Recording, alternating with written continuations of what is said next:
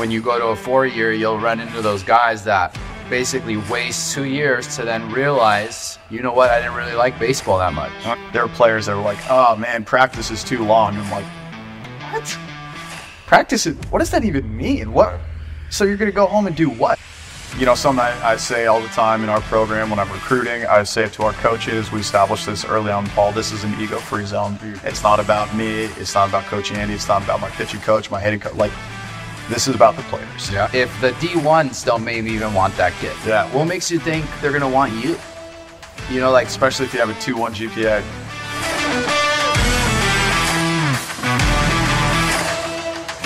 Welcome back to another episode of the AOP podcast. My name is Art Salazar. I'm the CEO of AOP. This is Frederick Arias, the pitching coordinator of AOP. If you haven't done so, please subscribe and hit that like button. We're excited to have head coach of Chaffey College, Andy Smith, here with us. Thanks for joining us, man. Yeah, I'm pumped to be here. Just give us a quick rundown. Tell us a little bit about yourself. Yeah, I played ball. I'm a JuCo guy myself. I played ball at Santa Barbara City College for a couple of years. Spent a quick stint at Dixie State University, which is now Utah Tech. And then finished my play career at Biola University, where I got into coaching right after. Was there for a few years, ended up at Chaffey, took over the program a few years after, and here I am. Here you are. Love it. Love it. So, can I have the first question? please. Please tell me what the fuck is a JuCo. I have no clue. I have no idea of the difference between JuCo, D2, D3, NAIA, D1. I have no clue. What is the difference between all that?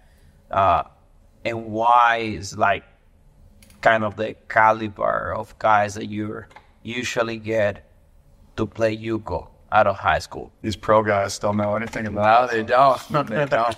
Yeah, so, you know, we have universities that are 4-year colleges, and then you have community colleges, which are 2-year colleges. You're going to a community college to get a 2-year degree and then transfer to a 4-year college. In terms of the level, the caliber of player, I think JuCo is really cool because you see such a wide range, because players at the JC level are going potentially to Power 4 Division I programs all the way to, you know, any other program, any other level.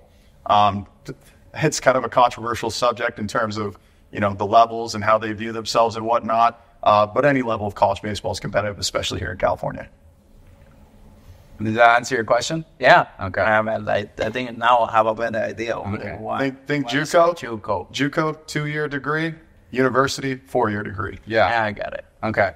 So that's a good pivot for like where I want to go now, as far as for people that didn't understand, now they understand. And so now walk me through, why would a JuCo benefit, like, let's say a junior or a senior in high school, or maybe a freshman in college that wasn't like being highly recruited? What, you know, walk me through that process of like trying to get a family and a kid to understand that, like, hey, I run Chaffey College, you know, let me walk you through the benefit of what it is to come here as opposed to maybe a D3 or an NAI or maybe even a D2. Yeah, I mean, there are tons. And the way I recruit is I'm not trying to sell Chaffey College. I'm asking questions. And the question I ask is, what do you want? What are your goals? Okay. What are you trying to achieve? If your goal is to go to a university, have a great college experience, maybe go to cool football games, or just, you know, get your degree while playing some baseball, JuCo might not be it for you. And that's okay. If your goal is to play at the highest level possible, then JuCo is a great route, because what you're going to do is you're going to improve your value. Okay, every ball player has a value. That market is set by the 4-year universities, the college coaches. What are they looking for? And not everyone's ready for that level coming out of high school. Some people think they're ready for it, but reality sets in. And now more than ever, it's more competitive at those levels. They're shrinking the roster sizes, the transfer portal, even the COVID situation, how long players were in college baseball. And so it's more competitive than ever. Going to a junior college gives you an opportunity to improve your value. And then the last thing I'll say to it is, it's free for California students. If you're a first-time college student, you go to JuCo for free. Or if you're not, but you're still, it's dirt cheap. And so it's basically, it makes a ton of sense. And now that you mentioned that, I have a question that comes to my mind. Sure. Because you say that they might not be ready to go on a university right after the high school. Mm-hmm. What is the true benefit of a player when it comes to development side to go and play for a JuCo instead of go straight to a new university? Maybe not the level that they want, but what is the benefit that you think is they get for go play for a JuCo instead of go right into the university? Yeah, that's a great question. It really comes down to you're going to get bigger, stronger, faster, almost naturally through the physical maturation process. A lot of JuCo players are late bloomers. I myself was a late bloomer. And so you get a lot of that. Guys that just naturally are going through their maturation process, and it's just taking a little bit longer. So that's the first thing. The second thing is, certain programs like ours, some other ones, my buddy Jake Hansen, the head coach at Mount San Jacinto College, really prioritize development, bat speed training and the strength and conditioning side of things, arm care, velocity development, stuff like that we try to do a good job with. It's also hard though, because we have a lot more players than a typical 4-year has. And so it's an opportunity to compete, to learn how to be a little bit more mentally and physically tough. Mm-hmm. It's not as pretty and glamorous. Yeah. They call them JuCo bandits for a reason. And then the opportunity to hopefully, if you're good enough to play and get more at bats, to get more innings on the mound, to get more opportunity actually playing the game. Mm-hmm. Because how do you get better? You got to play. Mm-hmm. And so I kind of want to jump back at a point that you brought up earlier where you said about running into kids that maybe want to have more fun playing, going to a college and having the college experience. Mm-hmm. What would you say numbers-wise, if you had to put a number out of every 50 or 100, that you run into a legit, like, this kid's pretty good baseball player, but their value is placed in that and not actually development? Yeah, it definitely happens. It really is tough because for me, I was the kind of player that I was going, I want to play as high level as possible. Maybe that wasn't realistic for me. Yeah. That was where my heart's desire was. How many players I see that, they're more focused on just the college experience versus that. It happens. Yeah. I don't spend a ton of time recruiting those kids there. I'm not interested in trying to change their minds. Yeah. So I don't have a good answer to that question. It happens. I don't interact with that a ton because once that kind of starts to be the thing, I go, okay, hey, no worries, man. Best of luck. Let me know if you have to change your mind. Yeah. And that's about it. And do you usually see like the same red flags where they all kind of say the same stuff, or like their questions are usually the same? Like, yeah. I think the thing I get the most in that is, well, my parents or myself, really focused on academics. When they say that, it almost creates this barrier of, JuCo can't fit that need to deflection, which I think is incorrect. I think the junior college route can be a bridge to a great academic experience as well. Yeah, because you're still having to take your math, your English, your general education classes that you need. Yeah, at any other college. Yeah, for sure. You're just going to do it for a lot cheaper. For sure. And so, when you see a program that focuses on that, like, how many in your time at Chaffey have you seen make that jump from where you're at now to the next level and succeeding at the next level? So you have how many guys on a roster? About 35. And how many of them that have moved on? I mean, most of our sophomores move on every year. Every sophomore on a roster has an opportunity to keep playing. We get them scholarships. Some of them choose not to. I have a player who, had multiple scholarship options, and he decided he want to go be a police officer. Yeah. He's going to go to the academy here shortly. We're stoked for him. Yeah. We celebrate that kind of thing too. Sure. Some student athletes decide, hey, baseball's been good to me. It's time to move on and just focus on academics. We celebrate that too. For sure. And I think that's something that when you go to a 4-year, you'll run into those guys that basically waste 2 years to then realize, you know what, I didn't really like baseball that much. Mm-hmm. Maybe I should have just gone to the junior college and like given that opportunity to a Chaffey or to another junior college to find out, is that fire actually inside of them? Man, you said it. You're not going to a junior college and not finding out how much you love it. Oh, yeah. Because it's not, you're not getting your hand held. You're not, being told you're amazing and you have all this really cool swag and the status and the aura of it. It's very different. Mm-hmm. It's much more, hey, I'm here to do something. I need to work really hard to get it done. Yeah, for sure. What are your thoughts on that?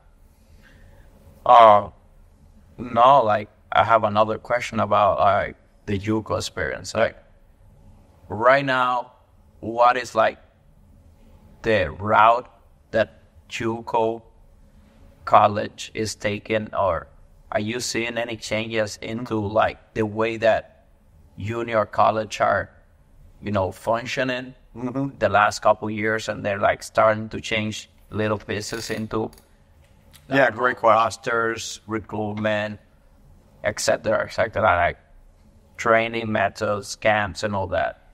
Great question. Yeah. Okay, couple ways to go with that. First of all, from a professional scouting standpoint, I think only one player was drafted last year out of a California JC. And I've been talking to a few scouts. There's a formula, there's a metric, there's something that these organizations just the JuCos don't really meet it for them. They want to see older players. They want to see Division I players first and foremost. And so that's kind of the allures. If you're coming to junior college to get drafted, you have a long road ahead of you. The goal is let's see how far we can get you, what kind of opportunity we can get you into there. The next part of that is, how is the landscape changing? It's more competitive, I think, because the higher levels are becoming more competitive. The rosters are shrinking, the transfer portal. And I think it's a trickle-down effect. I think when something happens at the higher level, it trickles down to the lower level. So what's happening at the higher level is the transfer portal is dominating the high. And the win right now mindset is very much, at the forefront of everyone's minds. Their coaches, they have pressure to win. Yeah. This is part of the recruiting spiel I give is, if you're a head Division I coach, you're expected to win and win soon. And you have a few roster spots to fill. Are you going to go with the high school senior, uncommitted, in the spring of his senior year? Yeah. Are you going to go with the junior college player with 300 career at-bats? Or are you going to go with the grad transfer from, Cal State Fullerton that's played for 3-4 years? You're going to go with that guy. Yeah. Okay, well, you didn't get that guy. So where are you going to go to next? You're going to go the JuCo guy that's older, proven, more physical.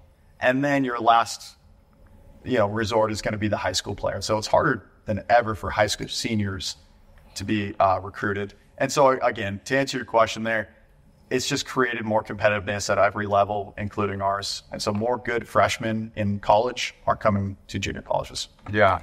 And I want to pivot from that. Like, when you're looking at those guys and hearing those stories, because obviously, you're in the junior college space, how often would you say you see D1 and D2 guys that bounce back that were, let's just say, freshmen that walked on, that end up either with you or your competition or whatever? Like, how often would you say? You don't need to put a number, but yeah, is it consistent? Yeah, it happens all the time. Yeah. As junior college coaches, we're looking for Division I bounce backs. It's not a huge part of my program. We have, I think, one right now.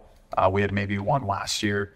But it is a very common part of the JC process. We're looking to win. We're looking to build the most competitive roster possible. Yeah. And it's really common.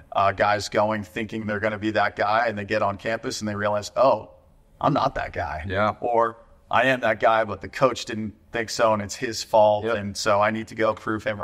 Yeah. There are a lot of questions, but the question I always ask is why? Why are they bouncing back? Mm-hmm.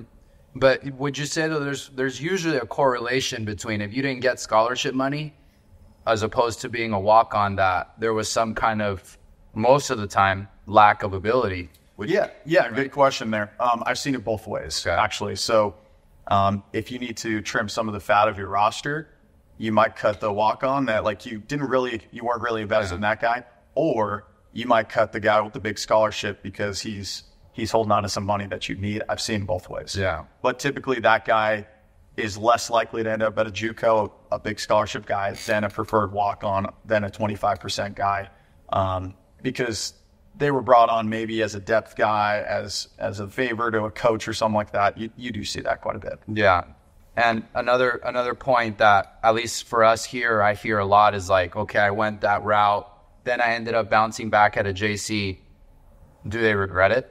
Like, do most guys regret it? Like, in your experience of dealing with those players, like, do they wish they would have just gone the JC route, or they all feel like, I was able to and I did it, so it's fine. You know, like what's your experience with that? Yeah, you see some of that. I don't think it's a ton because enough of these guys are, especially if they've been at Division I level, they have a good enough head on their shoulders to where they understand, hey, this was the route that was necessary for me to get here. I needed to learn some of these lessons the hard way.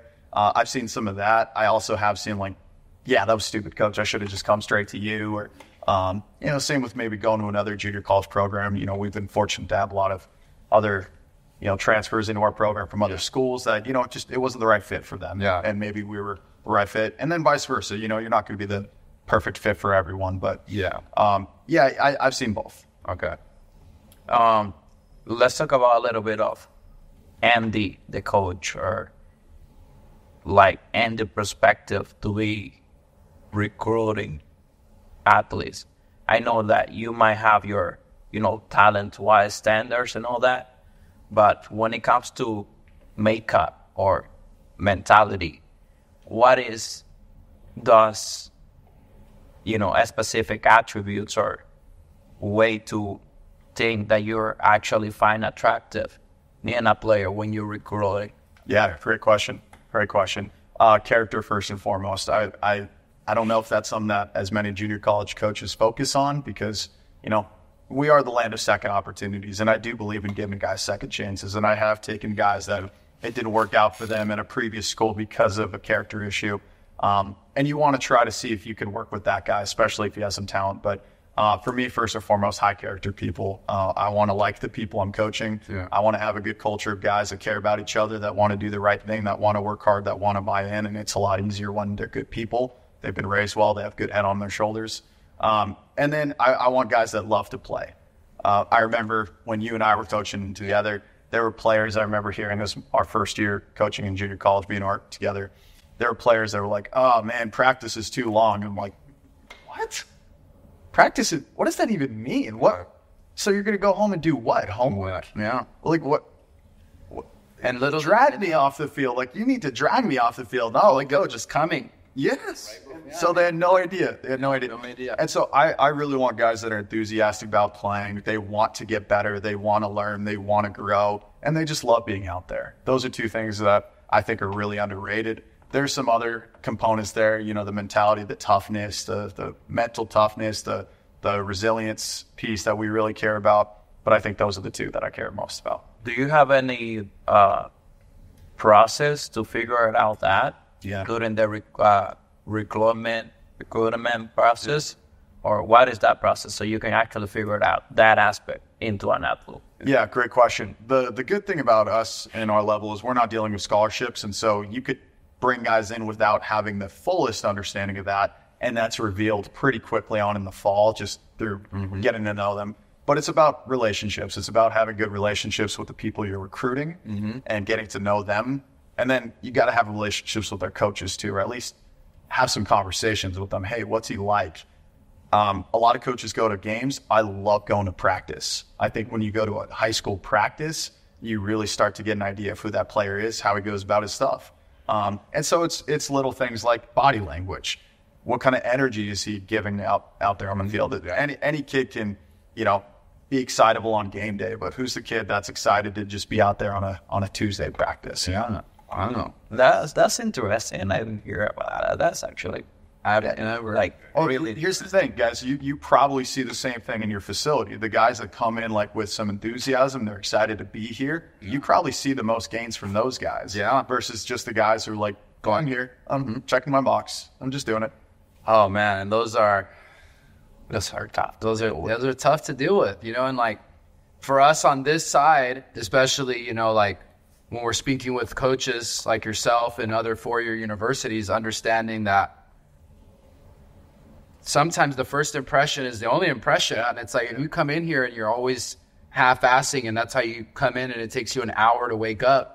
What am I supposed to tell Coach Smith? What am I supposed to tell Coach at X school and this school and that school? That's just the way you do one thing is the way you do everything, right? You know, and so. And then you have the guys that are kind of the opposite. Yeah. And it's hard to maybe quantify it fully, but when you call me, you're like, you have something different to tell me about this kid. Like he gets after it. He's so much fun to work with. Yeah. When I have those conversations with coaches, I'm a lot more drawn to that player because not only are they talking about the player's enthusiasm, but they themselves are enthusiastic telling me. And so that kind of gives me a little bit more insight to answer your earlier question too. Let's talk about like these two separate but that works together piece of baseball. We are a training facility, right? Mm-hmm. And as us, you got Driveline, you got many other places. Mm-hmm. How do you take advantage of kids that actually been training in places like us? Not only with us, because obviously you got a relationship with us in general as a training facility and all that. But how do you take advantage of that, and how do you deal with all the stuff that they get from those places? I say that many of these players, like, they're getting preparation routines, to be ready to perform on a game, on a practice, whatever. How do you deal with the fact that you need to give them some time or whatever? Like, yeah, great question. What is like that connection, and how do you think, like, not only on your side, coaches and JC in general should be dealing with the fact that many of your players are training at the same time in places like this, at the same time that they're playing in your junior college and your program, and they've been part of your program? Yeah, great question. Something I say all the time in our program when I'm recruiting, I say it to our coaches. We established this early on, Paul. This is an ego-free zone. It's not about me. It's not about Coach Andy. It's not about my pitching coach, my hitting coach. Like, this is about the players. Yeah. We have to have good communication with them because we want to be able to monitor workload and things like that. And we want to be there to support them in their career. I highly recommend my players to invest in their careers. I am a private sector guy as well. This is, what's really cool about my position is I've been in both, just like you have. Yeah. We've both been in the private sector world and the competitive team, atmosphere. And so we kind of have an idea of what each requires. Yeah. I think, training facilities like this are great for individual development. I think a program like ours is great for learning lessons that apply, on and off the field beyond, teamwork and identity and buy into culture, being a part of something bigger than yourself. You guys have a brand. Yeah. Okay, it's not just, hey, come here and get a pitching lesson. Yeah. This is our brand, and this is how we do things here. And if you're going to train with us, you're going to buy into our culture and our mindset with everything too. And so I think something like that is really emphasized that in our program, at least I can speak for. I think it comes back to really good communication with the coaches, with the trainers, with the players. And then we don't cookie cut. We want to make sure that our pitchers, we don't force them to do this exact preparation or our care routine. We create, love it. Yeah. We provide resources. We utilize Armored Heat. Our guys love Armored Heat. My guy, Ben Holmes, shout out, Armored Heat. Love it. They do a great job. That's made huge gains for our pitchers. Yeah. We provide them, throwing programs and plyo balls and all different things, but we don't force anyone to do any of it. We're going to provide you the framework. Yeah. We're going to support you in your self-discovery of it. We're going to give you feedback on it. And same with my hitters. Like I'm very confident with myself as a hitting coach. Of course. But I have no problem with you going and working with the hitting coach. Just tell me what you're working on. Yeah. Tell me what you're working on. I'm not going to call him an idiot. I'm not going to say, this guy, I'm going to say, cool, why does he want you doing that? Yeah. Articulate it to me. Please. Can you explain it? Do you know what you're working on? Or are you just kind of going through the motions? And then from there, we can have deeper conversations. So, okay, I want to build on that point that, so is that something that you just decided to do? Is there someone that rubbed off on you that said, you know what, I need to allow this in my program? Is it like trial and error? Did you because we always say all the time, we wish every coach had your mentality. Like I always use you as an example when we're speaking that, you guys have one conference, you guys are pumping guys out to different schools, kids are getting better. And the culprit is ego, and it's not to say that we know everything. We're just speaking pitching directly. Mm-hmm. Like, where did that come from for you, for Coach Smith, for Andy, like the head coach, Andy, the college coach? Like, why? Is it your private background, or what do you think? I mean, maybe I think I'm intentional in trying to get better as a coach. Yeah. I genuinely care about my players. I don't want it to be about me. I'm not interested in being in the spotlight. Here I am. Yeah, in the spotlight, right? Yeah, which is cool. Like, I have no problem doing this, but I'm not seeking my own self gratification or glory or anything. I care about my guys, and I want to see them be successful. You got it. You've been at the big league level. Guys up there are open-minded. Yeah. Just the evolution of data and analytics, like there is an open-minded culture and Major League Baseball. And so if Big League Baseball dealing with the best athletes in the world can be open-minded and junior college X can't be, that's an issue. I don't know. Problem. And then, yeah, like my experience in the private sector, and, you know, I was never trying to take away from what they were getting at their high schools or whatever. I've been trying to supplement it. So trying to help. Yeah, like I made this question because we always like been having conversations about that aspect of, you know, this culture that I feel like there's a bunch of coaches that they don't really are open to accept this part of, you know, the whole new business and development process for athletes, blah, blah, blah. And they get like really defensive when it comes to, you know, let the player do a plyout tip for his son, or I don't know, warm up with a water bag before magic. Yeah. They're like, why you have to do this? Why you have to do that? You don't see anybody else backwards. Yeah. Like, wow, this is not part of the program, blah blah blah. Or a kid that can come to the coach and say, hey, I've been working with these guys on the weight room, just for example, and I've been seeing results. I gain, I don't know, this X amount of backspin, this X amount of velocity, and then I want to talk to you and see if I can keep doing my lifting program. And there's a lot of coaches that have a lot of problems, like letting the player take care of his own development process outside of your program, even if the player is showing you that he's getting results, he's getting better, he's helping your team to win games and all that. Yeah. And that it is like a constantly fighting on that aspect with people. Things that I say, like, obviously that's an ego component big time on this equation. But I feel like coaching is become way more easy to deal with people, communicate with people, learn, grow when you take that out of yourself as a coach. Yeah. Because like it's really join and interesting seeing a coach like you talking about that aspect. Because when you talk in the way that you talk, I'm seeing myself. I hear myself in your words. That's cool. Yeah, that's cool.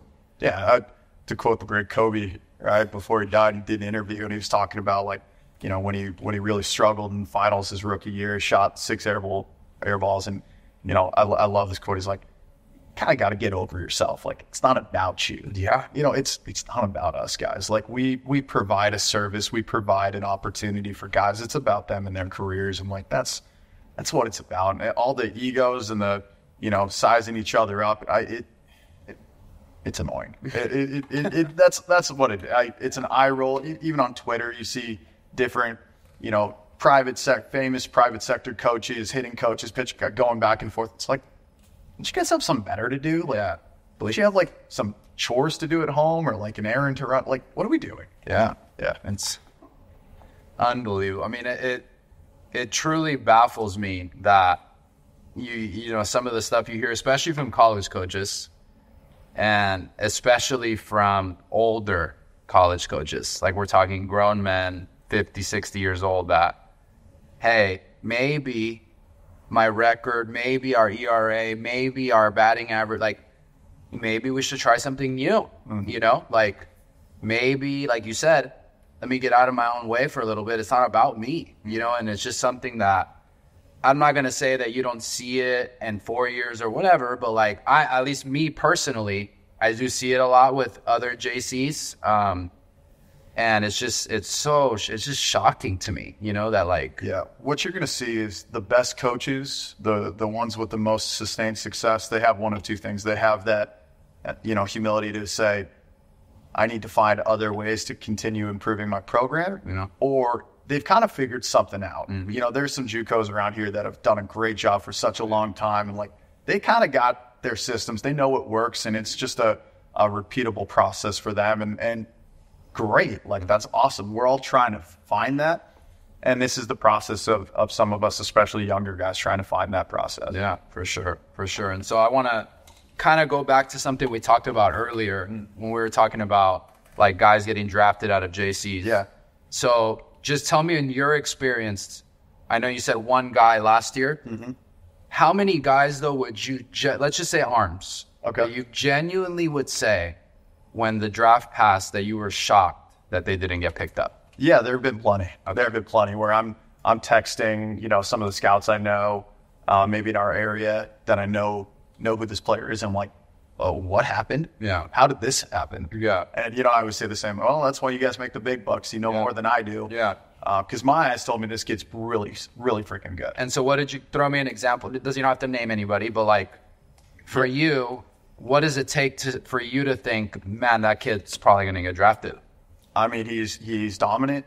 Okay. His stuff is at a professional level. You know, the fastball command and the velocity is, you know, obviously 90 plus, and 3 pitches per strike. So a really disgusting secondary pitch, the ability to show a really quality third. You know, the strikeouts to walk ratio, that's a really big one. Yeah. You know, because you see the guys with a ton of strikeouts that also walk a ton of guys. And not even D1 coaches want that guy. But yeah, there have been plenty. Yeah. And I'm going, man, if that guy's not getting drafted, sorry, fellas, like, time to start, you know, shifting some perspective we have a little bit here. Yeah, and you just said it right now, and this is my favorite thing, is like when you're talking to kids, if the D1s don't maybe even want that kid, what makes you think they're going to want you? You know, like, especially if you have a 2.1 GPA. Yeah, it's you know, it kind of goes back to the same thing. It's just ego gets in the way. And so I kind of want to jump back now. Like, let's say we have that kid. Let's say he's a junior going into a senior year, and he's that guy. He fills in those blanks of someone that is just, his head is all over the place. He thinks he's going to Oregon, but he thinks ASU, or it's just not going to happen. What are you telling that kid? Yeah, what are you telling that kid?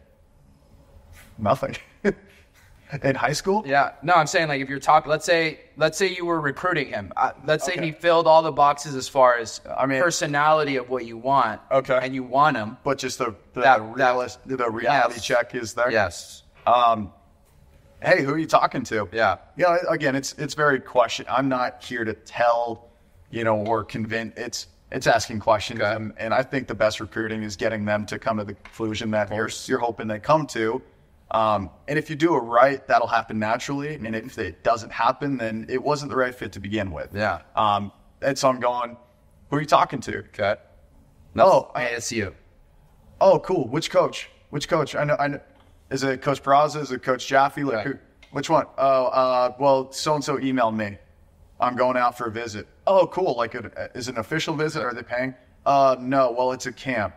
Oh, cool. So they personally invited? Well, no, it's just their prospect camp. How many guys are going to be at that? Oh, I'm not sure. Okay. Hey, best of luck. Let me know how it goes. Yeah. I'll follow up with you after. Yeah. Hey, how'd the camp go? You know what I mean? Yeah. It starts to reveal itself over time. You just have to know which questions to ask, and they start to get an idea. And some of them never really do. Yeah. And those guys somehow get a walk-on spot at some, you know, mid-major. Yeah. Then maybe they just kind of fizzle out, or maybe they end up at a junior college in Orange County, even though they live out here, because, you know, that's where the big boys play, I guess. And, yeah. You know, you got to go to Orange County if you want to play ball. Right. And a lot of respect for those programs. Yeah. They do a great job. But, you know, I see players from out here, you know, in the Inland Empire want to go out there thinking that's the only option for them if they want to play there. And why do you think that is? Optics. I think that's optics. You know, they played a great conference. The Orange Empire is a great conference. Yes. Facilities. Most of those schools have really cool facilities. And, you know, I think the tradition of those programs is very rich and longstanding. And so these players, someone tells them, oh, you got to go to, Someone tells them. you got to go out there to play. It's like, oh, okay, all right. Yeah. And then that kid ends up coming to Chaffey his sophomore year anyway. That's something that I would say I've even seen with guys that I know. Yeah. It happens. Yeah. Well, it's all good. I never take it personally. I'm not like, why wouldn't you come and play for me? It's like, Yeah. okay, hey, hope you do really well. I hope you do really well. Yeah, no, I get, and I'm sensing now why the success is happening and you're building a culture, because like you're saying, you ask questions. You're not trying to be like a salesman. You're not trying to like force your ideas. You have no ego.